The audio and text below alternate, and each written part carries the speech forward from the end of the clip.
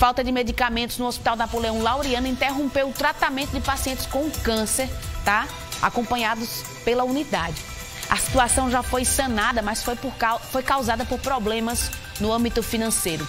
O diretor administrativo, Rafael Rabelo, explica como fica o tratamento.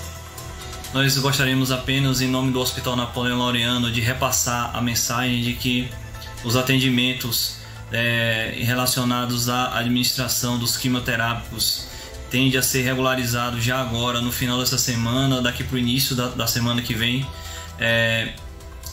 E aqueles que tiveram seu tratamento descontinuado por algum motivo, podem nos procurar e também estaremos acionando o nosso serviço social para que entre em contato com aqueles pacientes que precisam retomar o seu tratamento. É um hospital referência no câncer e que muitas pessoas dependem dele. Nós até fazemos campanha, ajudamos, mas é incrível como esse hospital só vive passando por crise financeira. Eu acho que está na hora de realizar uma auditoria nesse hospital, sabe?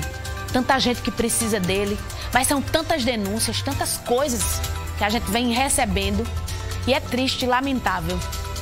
Sinceramente, eu acho que deveria ser realizada uma auditoria nesse hospital para colocar as coisas no lugar.